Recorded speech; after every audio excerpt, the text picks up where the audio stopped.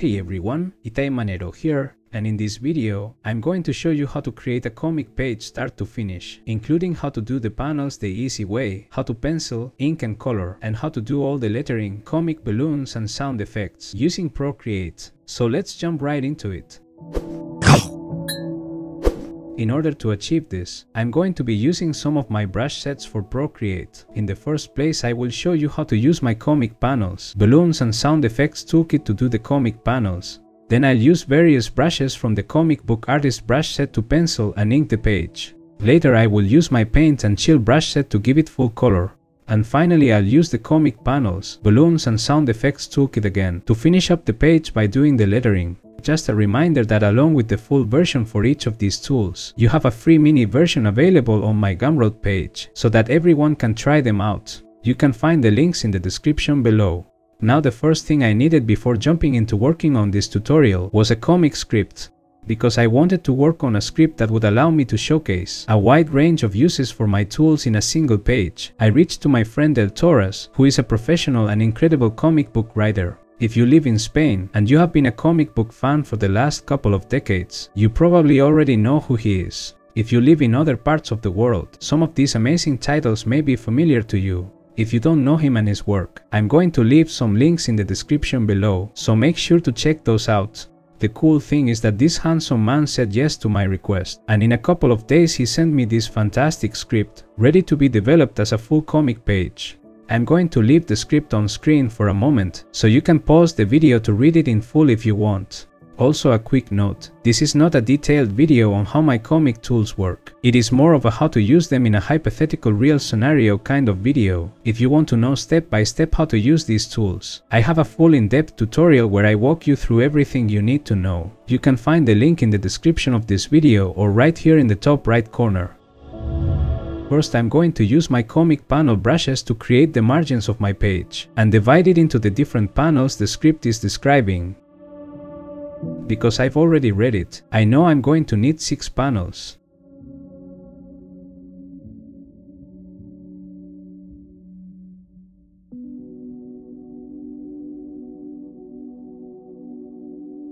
Once I have that, I switch to my little humanoid pencil brush from the comic book artist brush set.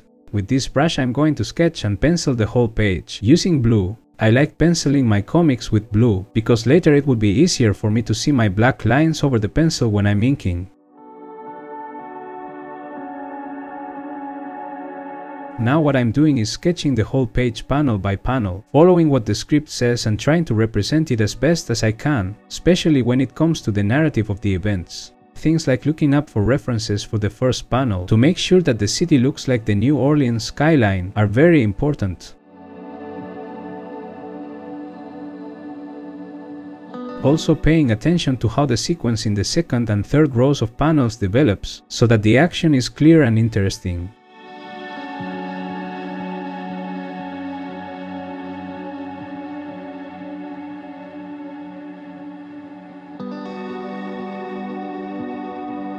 Whatever I do during this penciling stage is not set on stone, and for example you will see that I will swipe the last panel horizontally a few times during this whole video to see what convinces me the most.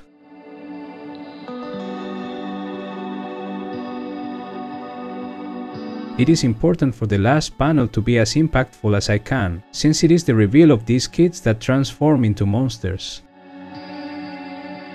I don't like to detail anything too much during the sketching stage, because I personally like to leave room for improvisation during the inking stage.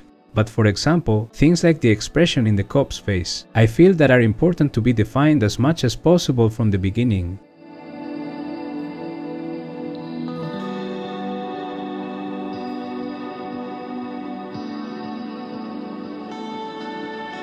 Now it is time to ink the page, and for that purpose I'm using my ink plus texture brush from the comic book artist brush set.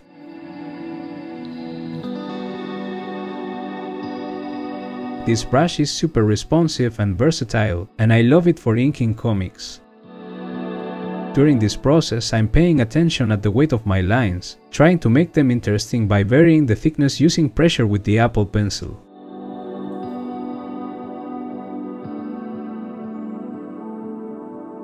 I'm also playing with masses of black and areas of pure white to establish an interesting contrast that works well with the horror theme of the comic. From now on, it is just a matter of finish defining the page with interesting line work.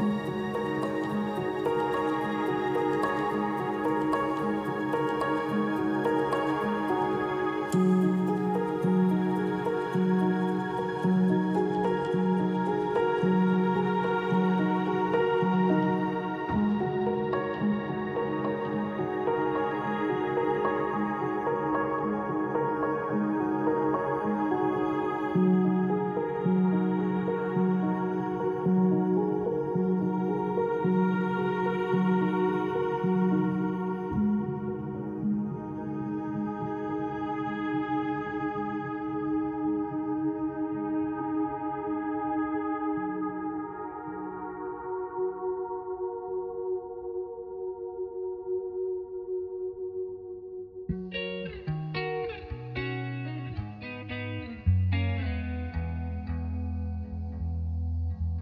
wanted to pay homage to my friend Del Torres by adding a graffiti in one of the walls with his name.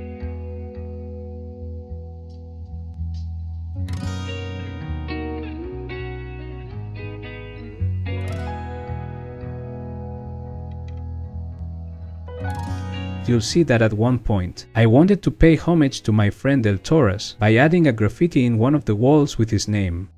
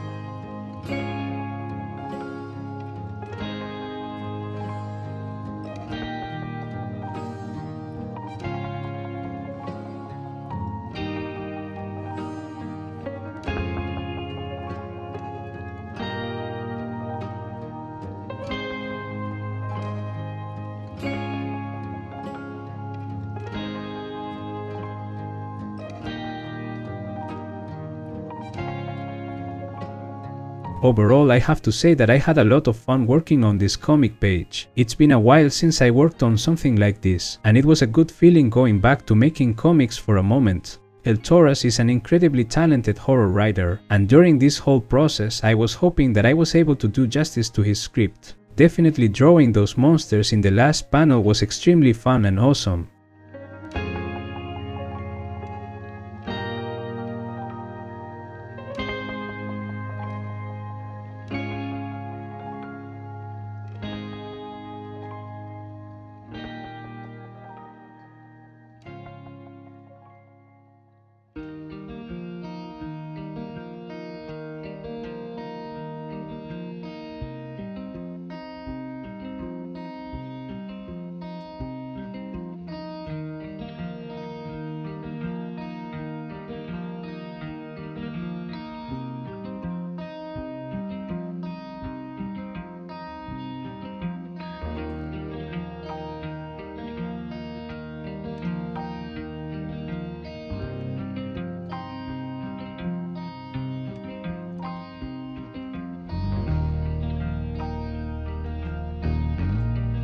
As for the color of the page, I'm going to be using one single brush from my Paint and Chill brush set for Procreate. The name of the brush is Croco, and I absolutely love it. It has an amazing texture to it that I just don't know how to describe. You need to try it by yourself to know what I mean. By the way, this brush comes with the free version of the set, so feel free to download it and let me know what you think.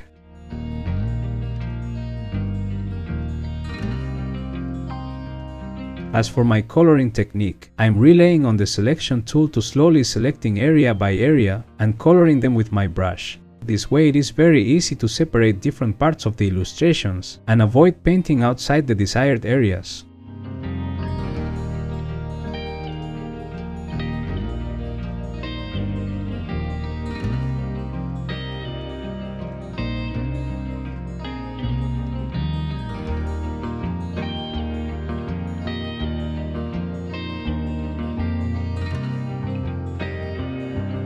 For the color palette, I wanted to work mainly with purples and blues, so that the city looks dark and it is clear that it is night time. I thought this would work great in contrast with the different lights that are all around the page, like the ones from the city, the police car, and the flashlight the cop is holding. I also wanted to have a contrast in the last two panels, by making the backgrounds red and yellow from the warmth of the flashlight pointing at the monster kids.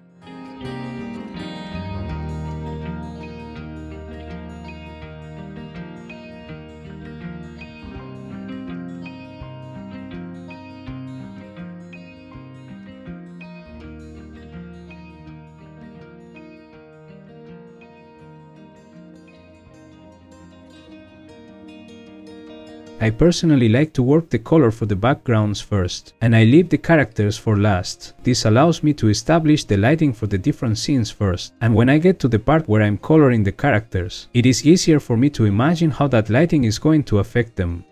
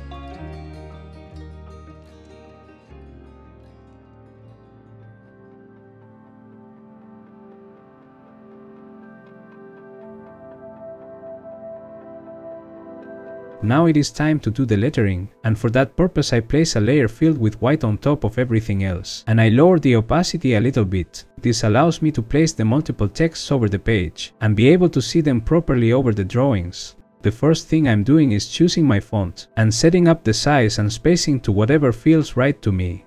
I'm using a font called Jack Armstrong, that comes by default with Procreate, and it is perfect for lettering comics.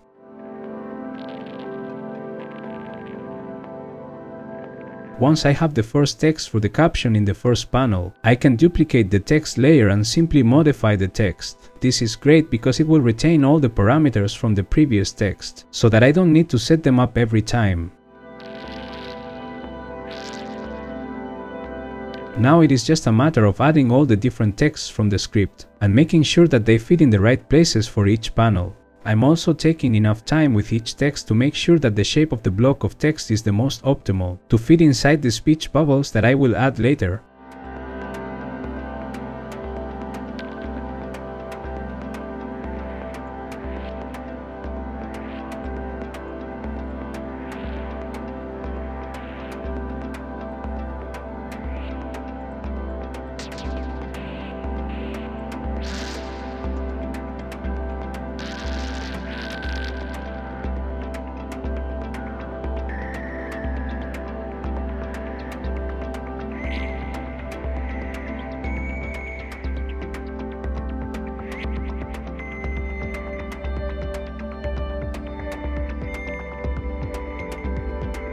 Now I'm adding the comic balloons from my Ultimate Dynamic Comic Panels, Balloons and Sound Effects Toolkit for Procreate. Notice how I'm choosing different types of balloons depending on the type of context for each text. So for example, the first text is a box, because it is a caption mentioning the place where the action is happening. Other balloons are shaped to show that the character is speaking through her police radio.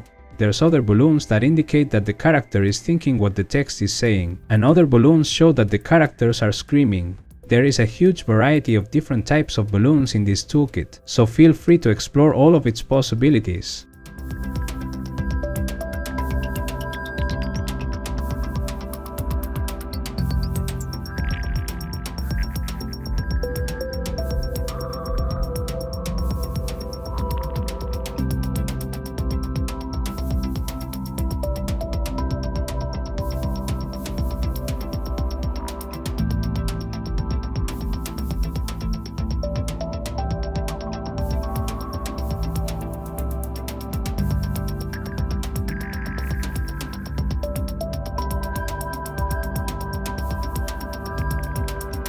If you are wondering, I'm doing all the balloons in a single layer because it's easier and faster for me to work this way, especially when the time comes to add the different tails, pointing from each balloon to the character that is speaking in each panel.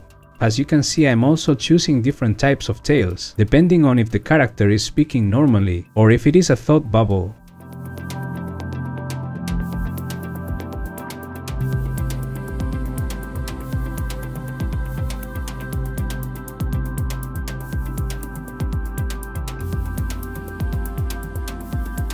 Lastly, I'm adding the couple of sound effects that are mentioned in the script, and for this I'm using a couple of brushes from the toolkit that will allow me to manually draw those sound effects by choosing a color fill and an outline color.